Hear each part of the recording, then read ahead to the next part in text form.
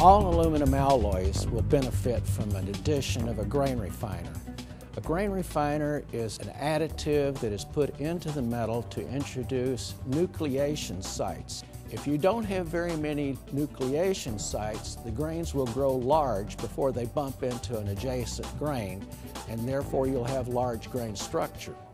If you introduce a grain refiner, you'll have a lot of sites at which solidification starts to take place, so that the grains will not be able to grow very far before they bump into an adjacent grain, and you'll have a fine grain structure.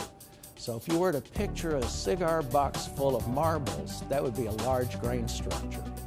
A cigar box full of buckshot would be a fine grain structure. So you're improving the soundness and the pressure tightness and the feeding characteristics of the castings by adding a grain refiner. This grain refinement also improves the mechanical properties so that the alloy will actually be a little bit stronger and a little bit more ductile.